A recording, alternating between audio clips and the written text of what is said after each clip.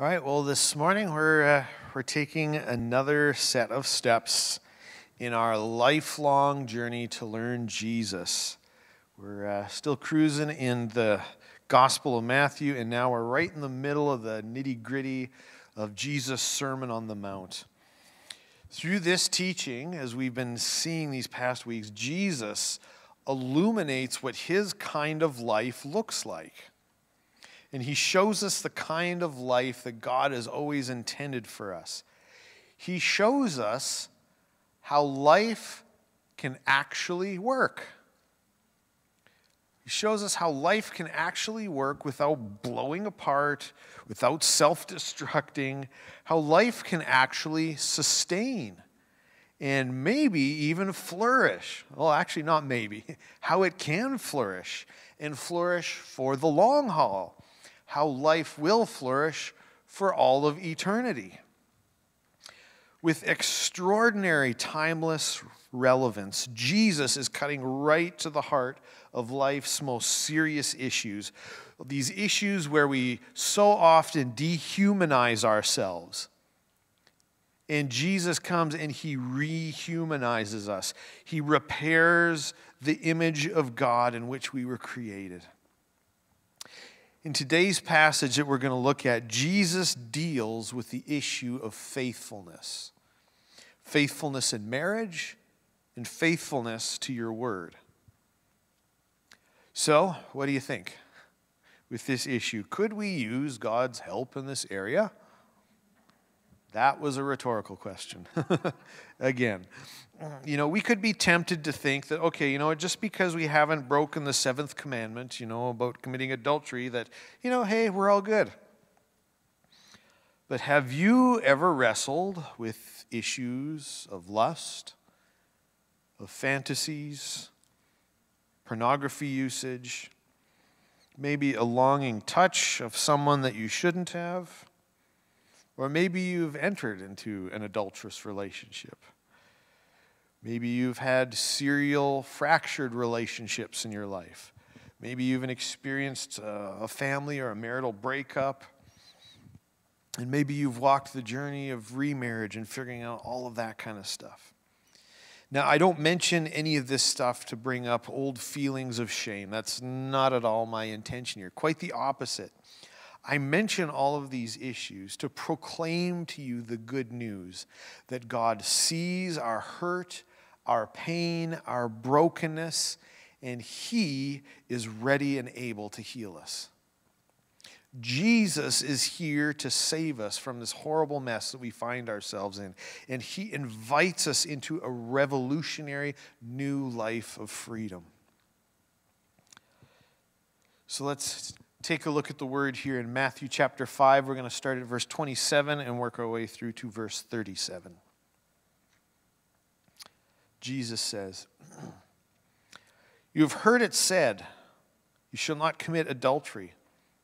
But I tell you that anyone who looks at a woman lustfully has already committed adultery with her in his heart. If your right eye causes you to sin, gouge it out and throw it away. It is better for you to lose one part of your body than for your whole body to be thrown into hell. And if your right hand causes you to sin, cut it off and throw it away. It is better for you to lose one part of your body than for your whole body to go into hell. It has been said, anyone who divorces his wife must give her a certificate of divorce. But I tell you that anyone who divorces his wife, except for sexual immorality, makes her the victim of adultery. And anyone who marries a divorced woman commits adultery. Again, you have heard that it was said to the people long ago, 'Do not break your oath, but fulfill to the Lord the vows you have made.' But I tell you, do not swear an oath at all, either by heaven, for it is God's throne, or by earth, for it is his footstool, or by Jerusalem, for it is the city of the great king. And do not swear by your head, for you cannot make even one hair white or black. All you need to say is simply yes or no. Anything beyond this comes from the evil one. What we've just read in this portion of Jesus' Sermon on the Mount is connected to what Jesus has previously said in the previous parts of his teaching. By confronting these issues of faithfulness that we just read about the adultery, the lust, the divorce, Jesus maintains the credibility that he had previously established. He is not abandoning God's life-sustaining law. Jesus isn't coming unhinged from the redemptive story of Israel. He's fulfilling the law, and he's fulfilling it to the full, to full life-sustaining power. His teaching looks back to the seventh commandment, thou shalt not commit adultery, and possibly even to the 10th commandment about thou shalt not covet your neighbor. Jesus affirms, rightly so, that we shouldn't commit adultery. But then again, he looks through the letter of the law deep into the issues of the heart. Now, we'd be wise to pay attention to the connection points that get us to this part of the message. Now, we're going to return to the important part about salt and light in a moment. But let's first remember here the previous discussion that we had last week about anger and bitterness and contempt and the danger of giving those things a home in our hearts. What we saw is that our anger and our contempt could lead us into deception. Deception could lead us into disobedience, and our disobedience leads to all kinds of destruction. And if we're wise, we'll take real careful notice of that connection between deception and disobedience. It's a major biblical theme here, and it's running through Jesus' sermon as well. Now, the point that I'm trying to highlight from this part of the text is this. The connection point is that if you deal with your issues of anger, of bitterness, of contempt, then you've already dealt with one of the most significant roots that drives people to adultery, to lust, and to divorce. Jesus is laying out his message here this way for a reason. Dallas Willard says that the sexual delight of marriage is destroyed by anger and contempt. So even before we get to this part of the passage, Jesus has already shown us the way out before we even get there. Now again, while affirming the seventh commandment in our passage, Jesus looks through the letter of the law, just deep into the issues of the heart. Because the mere fact that we just don't commit adultery, this doesn't mean that our relation to the other person in the domain of sexuality is as it should be. It's just not enough to stop committing adultery. We need to deal with the issues that get us here in the first place. And Jesus calls it out. It's the lustful imagination. Now, Jesus is not saying that we should never experience sexual attraction when we see another. I mean, that would be pretty much impossible. You know, God created us with hormones like oxytocin and dopamine and estrogen and testosterone, and he did so for a reason. I mean, how do you think you got here? Exactly. You know? This is all part of God's created design, and this is how the world that he made functions. And it is good. God declared it good. You know, how we steward these wonderful and these good gifts, that's the issue. And Jesus reveals to us that the issue of indulging the lustful imagination, where we allow the imaginations, you know, where we allow these imaginations of the heart to go. To use a little phrase all the way back from Genesis chapter 6, verse 5. The imaginations of our heart. Some of you may even remember my dad did a big teaching on that very concept about the imaginations of our heart. The pictures of our heart being the picture maker. You know, Jesus reveals that the issue is indulging that lustful imagination. So the question is, what pictures do we allow to form in the imaginations of our heart? What fantasies or scenarios do we play out in the imagination of our heart? What planning of what I would do if do we allow in our heart?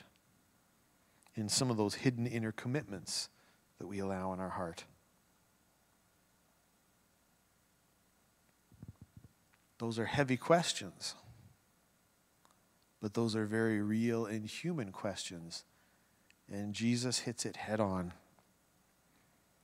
Dallas Willard comments that the point that Jesus is making here with the lustful imagination actually is not unheard of or a new idea to God's people. What scholars believe to be the oldest book of the Bible, Job, in Job 31, we read Job saying, in chapter 31, verse 1, we read Job saying, I have made a covenant with my eyes. See, Job surmises through that chapter that if he gives any license to his eyes, he would tempt the desires in his heart, and that would eventually find expression in his hands. Job made the clear connection. From the earliest written book in the Bible, Job made the clear connection. The eyes to the heart to the hands. It's a fast progression if we indulge. Just like the earlier struggle with anger, then leading to contempt. But maybe it never gets so far as full-out violence. Maybe it does.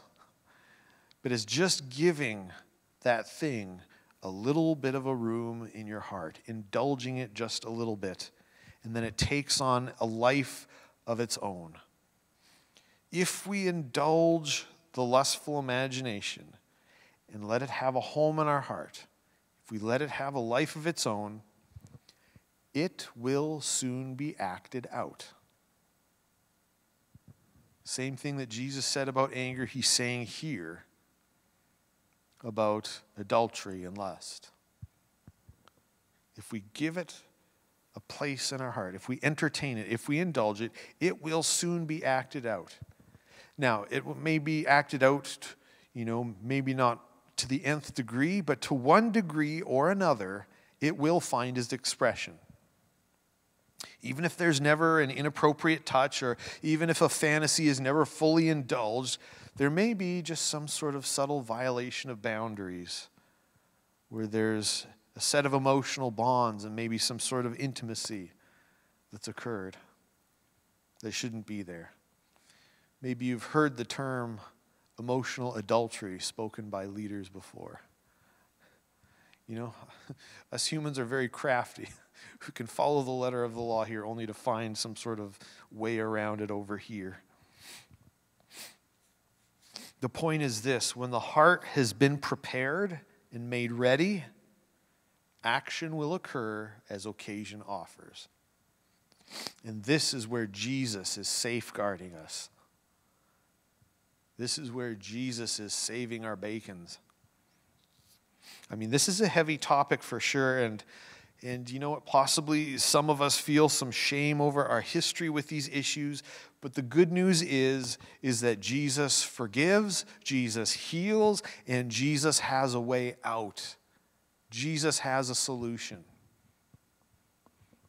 In Jesus, it's all good news when we follow him. Forgiveness, healing, and a way forward, a way out. So what does Jesus tell us in the text? Jesus tells us to deal ruthlessly with our hearts and the first signs of lust. Like, do not give it an inch. Don't dance with the devil even for 1 second. Deal ruthlessly with it. Now, to emphasize the grave seriousness of the issue, Jesus deliberately uses these bold exaggerations. Like he says, if you have to, gouge your eye out and throw it away if it causes you to sin. Like, what you're dancing with is this serious? Serious enough to... Or he says, cut off your hand and throw it away if it causes you to sin. This is how serious this road is. Now, where Jesus doesn't exaggerate is in providing stark clarity on both the natural and the eternal consequences of playing with this fire. He says that if we don't immediately and ruthlessly deal with our hearts here, our whole body could end up in hell. What do you think? Is that pretty strong language? Do you think Jesus is serious here, or is he just kind of me?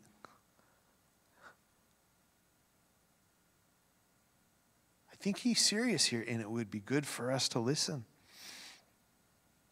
Now, if you've ever experienced the consequences of sexual sin or adultery, I mean, you know very well that you don't have to die to end up living in hell.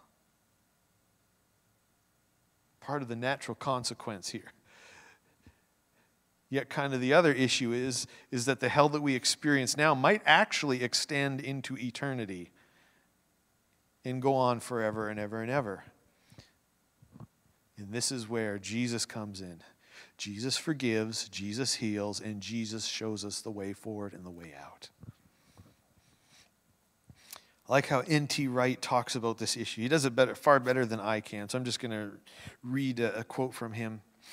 He says, sexual desire, though itself good and God-given, is like the fire of Gehenna, which is sometimes translated hell. Gehenna, as you may remember, is that burning garbage dump outside of Jerusalem. Though good itself and God-given, it is like the fire of Gehenna, which needs firmly keeping in place. Saying no to desire when it strikes inappropriately, in other words, outside the context of marriage, is the most basic Christian discipline. This is not repression, as some people sometimes suggest. It's more like the pruning of a rose, cutting off some healthy buds so that the plant may grow stronger and produce better flowers. Choosing not to be swept along by inappropriate sexual passion may well feel on occasion like cutting off a hand or plucking out an eye, and our world has frequently tried to tell us that doing this is very bad for us. But for neither the first or the last time, we must choose to obey our Lord rather than the world. The beginning of Jesus' Sermon on the Mount, Jesus declared that his followers, the people who walk in the way of the kingdom of heaven, were salt and light, living demonstrations of the reality of the kingdom of God.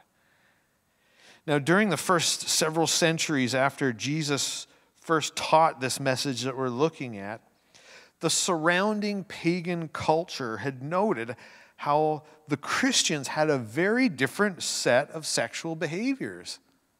They're like, what's with these people? They're different.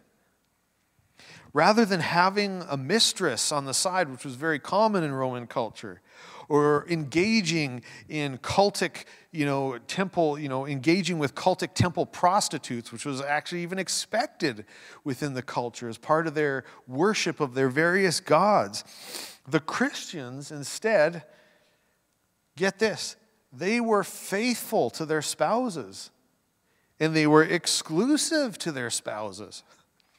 And the surrounding culture was like, whoa, man, this is weird. What's going on here? Like, the point is, they took notice. The church was salty. The church was shining a light. The church was revealing a new way to live.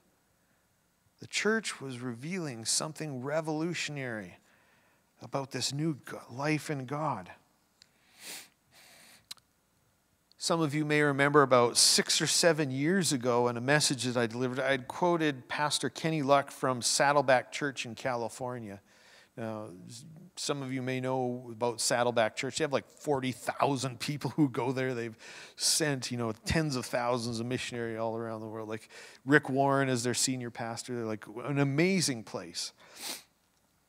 Now, Pastor Kenny, plus a few other leaders, he had made several comments in a series of articles about some studies on the sexual behavior of people who profess to be Christians. Now, while there is still a significant statistical difference between Christians and the world around us, what they did find through these studies was that the numbers were still such, alarmingly so, that it led them to conclude that a very large swath of the North American Christian church are sexual atheists.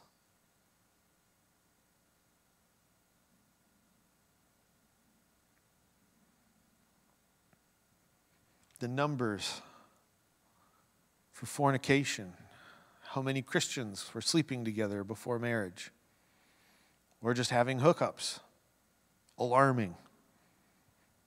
The numbers for Christians who engage in adultery, they were alarming. The numbers for Christians that engage pornography, very alarming.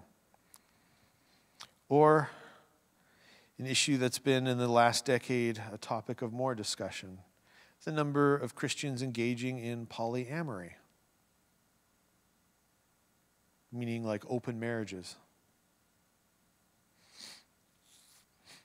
I hate to say it, but I was involved in some high-level talks within the church where that issue was one of the issues being discussed that was on the table.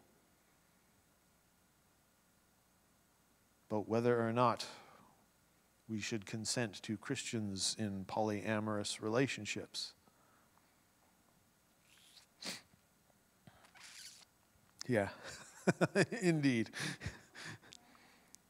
Do you remember what Jesus was getting at when we were looking at the beginning of his sermon a couple of weeks ago? Like, what if those who are called to be light bearers had become a part of the darkness? Then what happens? In a few chapters, we're going to hear Jesus ask a question here, like, why do you call me Lord when you don't do what I say? Good question, Jesus. Very good question.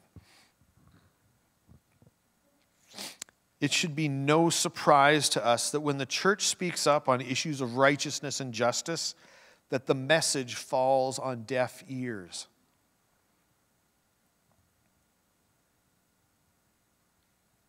What does Jesus say about losing our saltiness? We don't have the moral authority. We are not demonstrating the kingdom of God. So the message falls on deaf ears.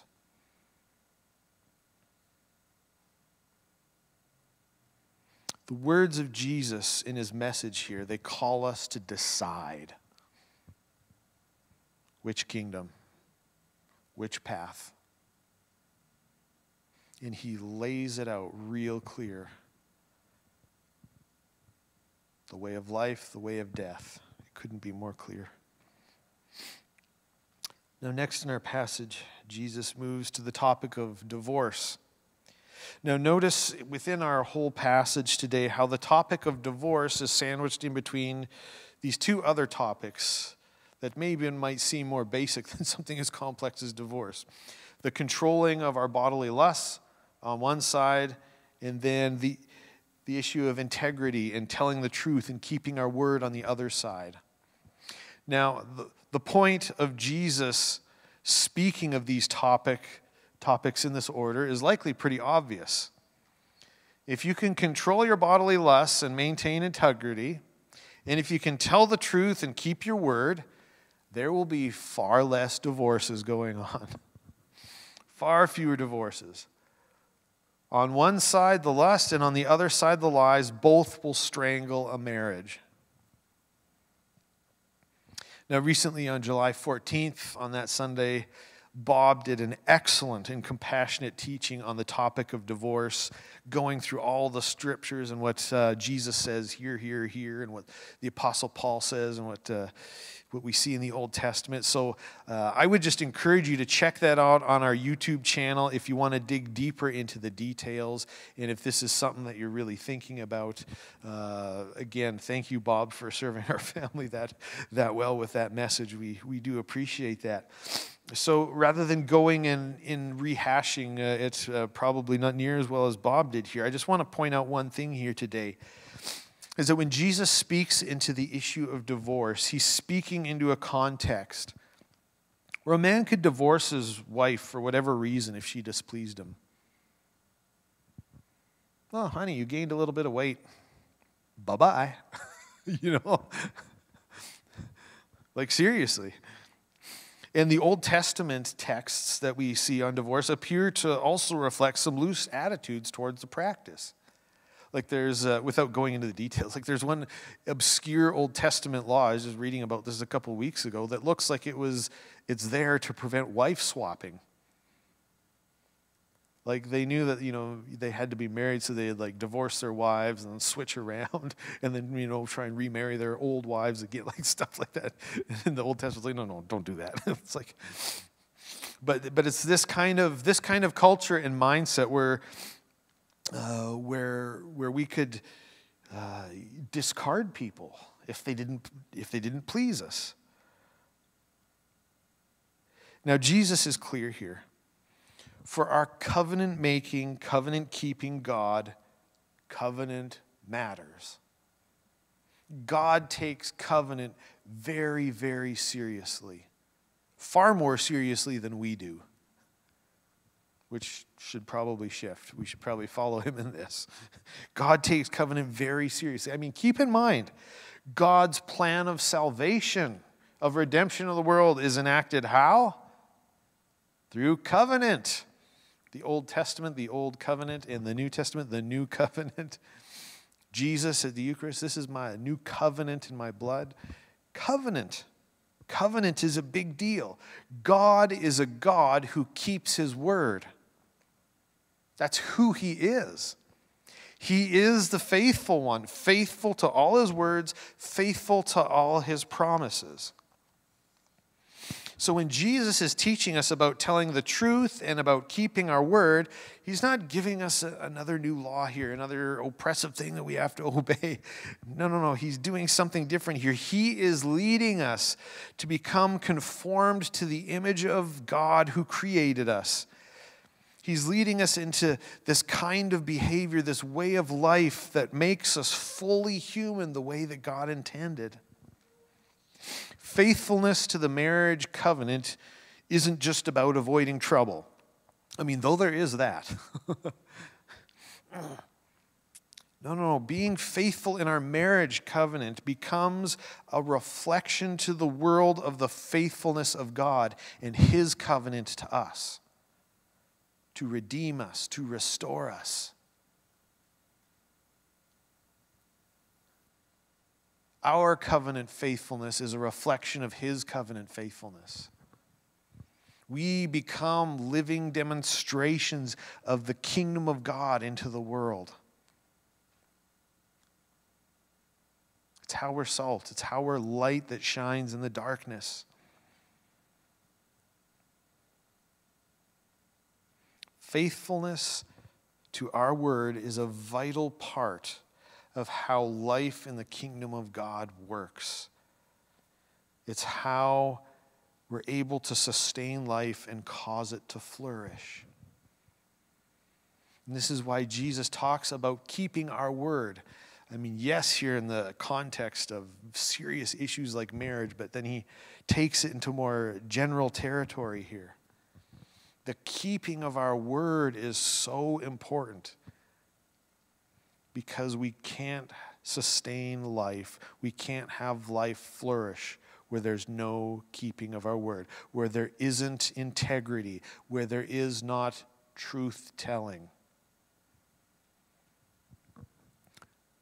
fast forward to Matthew 12, verses 33 through 36. Jesus will tell us later on this issue. He'll come back to it again, and he says that we will be held accountable for every careless word we utter. Being faithful to our word, holding integrity, meaning that what we say and what we do are the same. Telling the truth. It's important because Jesus says we will be held accountable on that last day.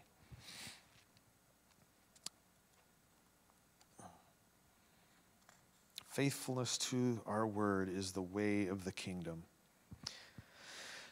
Now, once again, not to get cliche with this, but when we get to this point of the teaching, just hear the voice of your former pastor echoing from the great cloud of witnesses.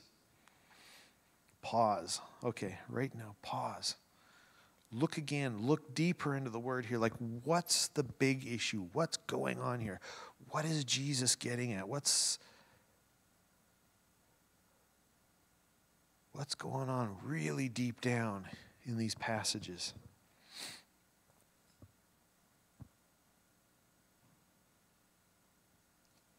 What's going on deep down is Jesus is speaking value into you. Jesus is speaking value into me. Jesus is speaking value into your neighbors. He's making this point. People are not disposable. You are not disposable. I am not disposable. Your neighbor is not disposable. Those neighbors are not disposable. That guy at work that you don't like, not disposable. There are no disposable people. We see this clearly in the words of divorce, especially when we look at it in that context, that we just can't discard another person when they somehow displease us. People are not disposable. They're not to be treated that way. And likewise, we see this with how we treat other people sexually. People are not disposable. I mean, just think about the horrendous issues that we have, even in our own nation, with human trafficking or various kinds of pornography. You may not know this, but the third largest web company, third in the world for web traffic, just below Facebook and Google. More traffic than Apple, more traffic than Yahoo, more traffic than Netflix. Think of all the data you burn through when you Netflix binge. More traffic than Netflix. You know what it is? It's Pornhub. And it's a Canadian company. Parent company, MindGeek. Third most traffic on the internet in the world in our backyard. On one of our Hope Sundays, I'm going to talk about an initiative related to something with this. Like, the back of this demon is breaking. There are people across Canada and now across the United States rising up, and this thing is coming down. It's such a great message of hope. But the point of even bringing this up is the way that people are treated, and treated here in our own backyard as disposable trash for cheap thrills and gratification. People are not, Jesus says clearly, people are not disposable sexual objects for the gratifications of our lust. That's not the way of love. That's not about caring. That's about using and abusing. Just like the lies of contempt and how they spoke of worthlessness, so the deceptions around our lusts and marital unfaithfulness and all of this stuff, they speak to that same lie of worthlessness. And they tempt us towards discarding people.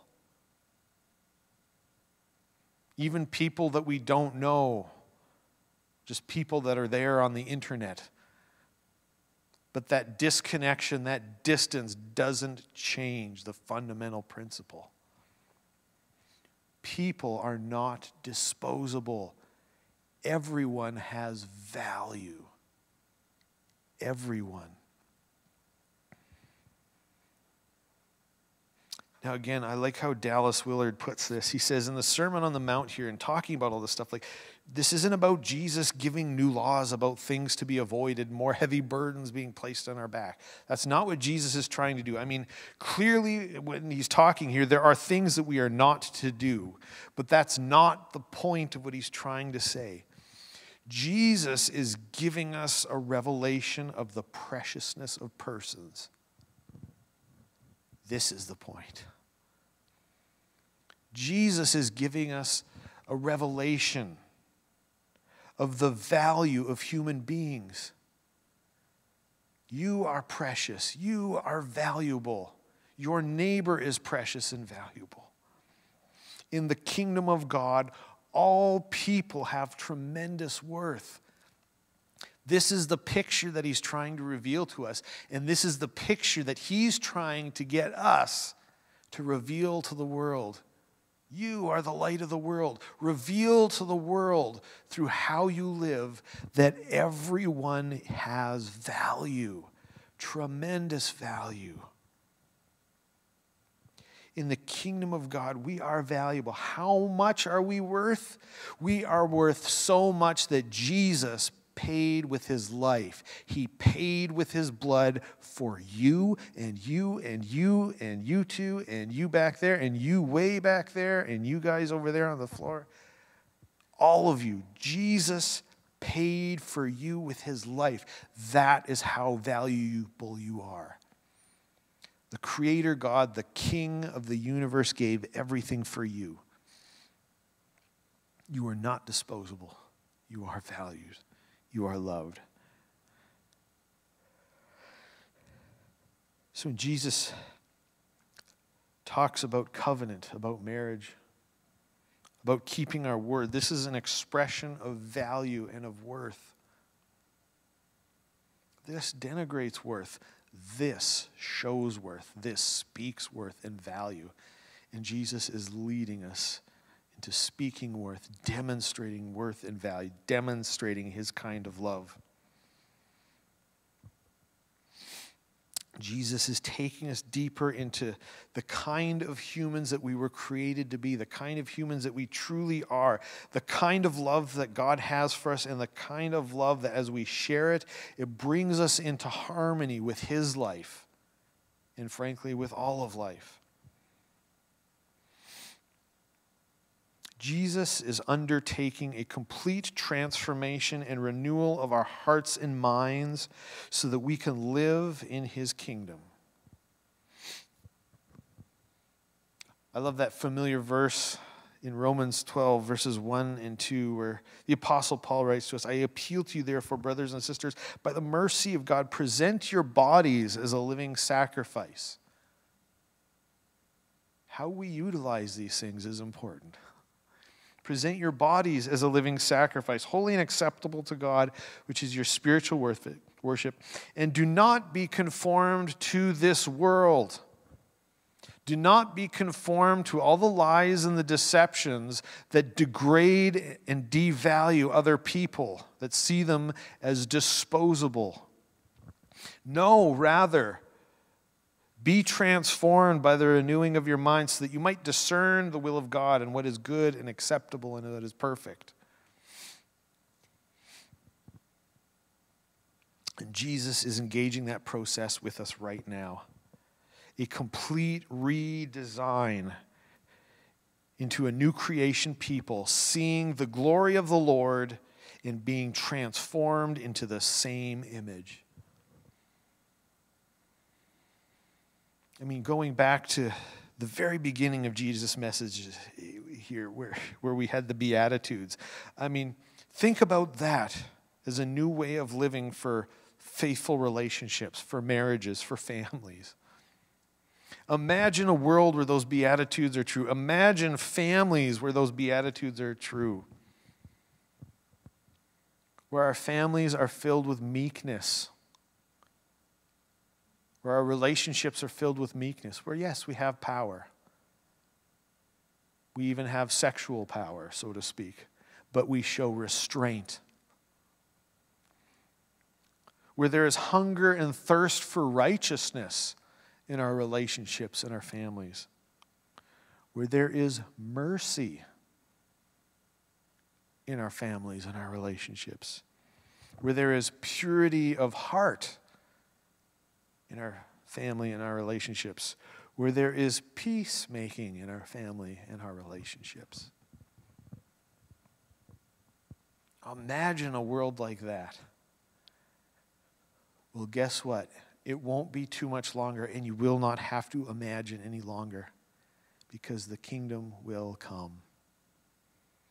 And we will see that in its fullness. And the good news is that we get to taste it right here and right now as we follow Jesus, as we are transformed into his likeness, and as we shine that to the rest of the world. We can taste it now.